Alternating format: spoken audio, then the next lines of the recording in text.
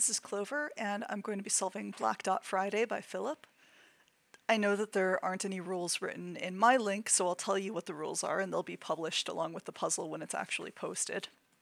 This is a ratio pairs Sudoku, meaning that every time two digits are separated by a black dot, the digits are in the ratio indicated by the number in the black dot. So what does that mean? For instance, we have two digits here that are separated by a black dot that has the number 3 in it.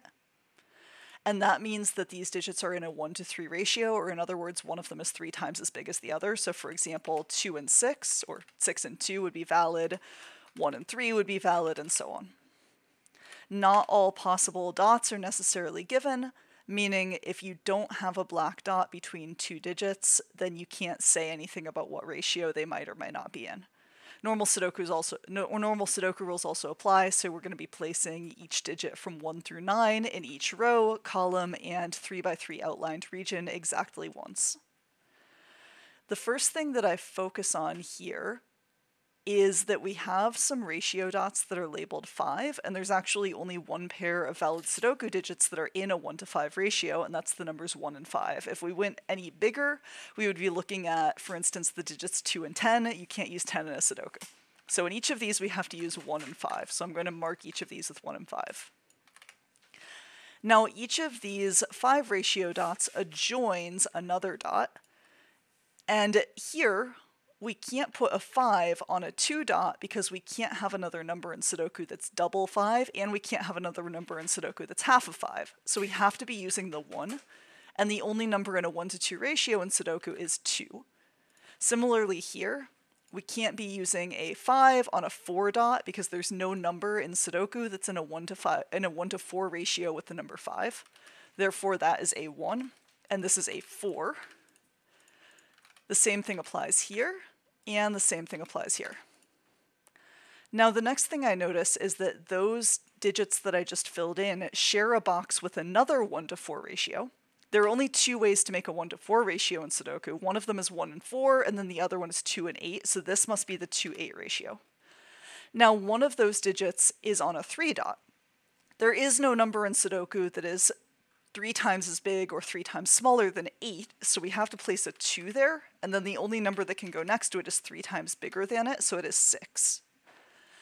Let's keep looking at the other dots that are in with the ratios that we've already filled in. So for instance, in box 1, we have this 3 dot. We've already used the digits 1 and 2 in that box, and so the next biggest digit that we could be using on that 3 dot would be 3. And in fact, 3 and 9, 3 and 3 times 3 works on that dot. We can't go any bigger, we can't go up to 4 because 3 times 4 is 12, which is too big for Sudoku. So this must be a 3-9 pair. Now 9 can't go on a 2 dot because there would be nothing to put on the other side. There's no number that's in a 1-to-2 ratio with 9. Therefore the 3 goes there and the 9 goes there. And the number on the other side of the 2 dot is in a 1-to-2 ratio with 3. Therefore it is 6. Over here we have a 1-to-2 ratio that doesn't include the digits 1 or 2 because of the row, or 4 because of the region. And that limits the options to only 3 and 6. Now, if this was a 6, this would have to be 1/3 of 6, which would be 2. If this was a 3, this would have to be either 1/3 of 3, which is 1, which we can't use since it's already in the region, or 3 times 3, which is 9. We can't determine which of those we're using yet. Here we have a 1-to-2 ratio that's not using the digits 1 or 4. So we can't use 1 and 2, we can't use 2 and 4, we can't use 4 and 8. Therefore our only remaining option is 3 and 6.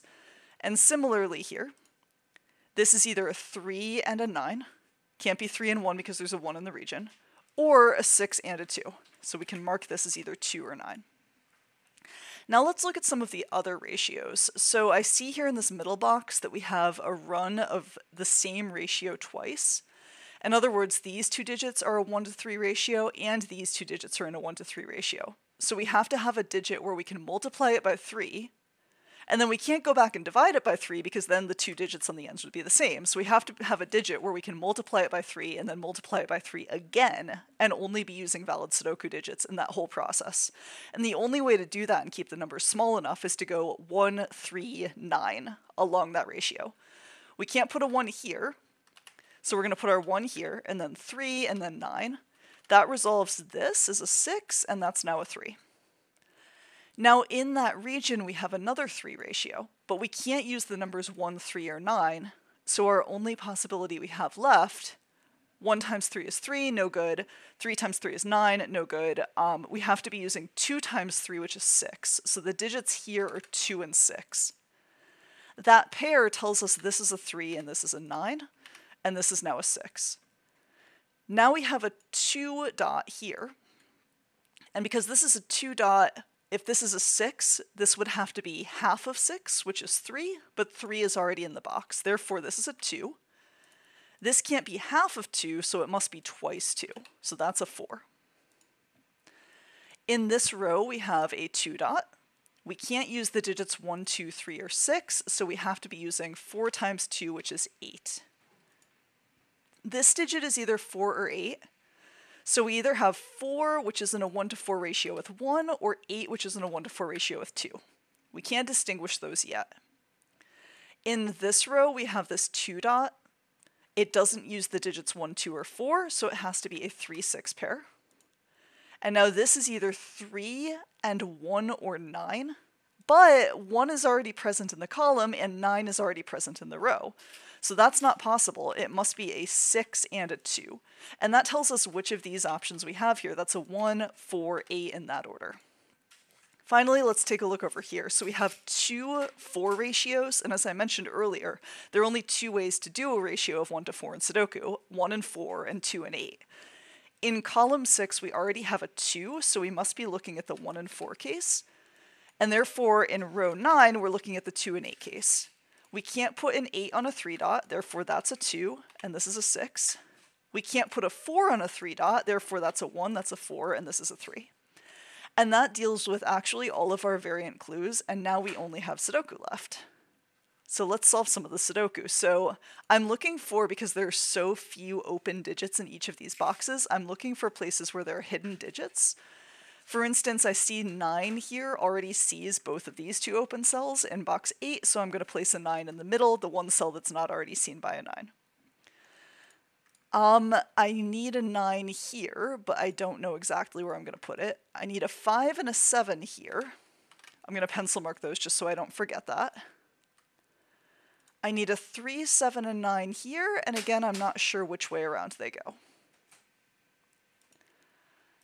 Okay.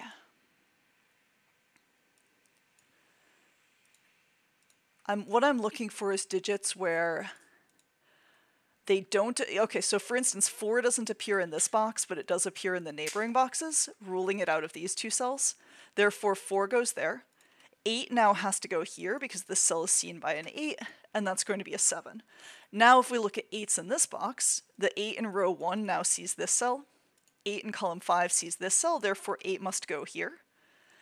2 in column 4 sees that cell, so 2 goes there, and then the last remaining cell is a 7. That 7 makes this a 5 and makes this a 7. And now because we have 7s in columns 4 and 6, the 7 in box 5 goes there. The 5 in box 5 can't go in column 4, therefore it goes here. And the last digit is an 8. My remaining digits here are going to be 7 and 9, and I don't know which of those is which. I need to place an 8 in box 6, and the 8 in column 9 already sees this cell, therefore it goes here.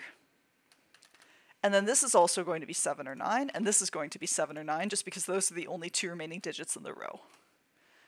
Alright, this is now a 5, since that's the only remaining possible digit in the region. And now what I'm noticing is that I have, actually before I do anything with that, let's see if there's anything we can fill in here.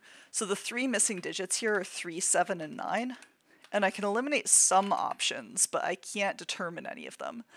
That does give me this 7-9 pair, which tells me I know for sure what the 3 digits I still have to place in this column are. I know that they're the only 3 remaining digits, aside from 1, 3, 5, 6, 7, and 9, which is 2, 4, and 8. This row already has a 4 and an 8, so that's a 2. This row already has a 2 and a 4, so that's an 8, and this row already has a 2 and an 8, that's a 4. The two digits that I need here are 5 and 9. There's already a 5 in this column, so that's a 5, and that is a 9. The two digits that I still need here are 1 and 3. There's a 1 in this column already, so that's a 3, and that 3 actually makes this a 9 and resolves this triple in box 9. That tells me which way around my 7 and 9 go here and here. And finally, these two digits are 6, because there's already a 6 in this column, and 7. Now I just have to fill in box 7. So the remaining digits in this row are 4, 8, and 9. This column has a 4 and 9 already.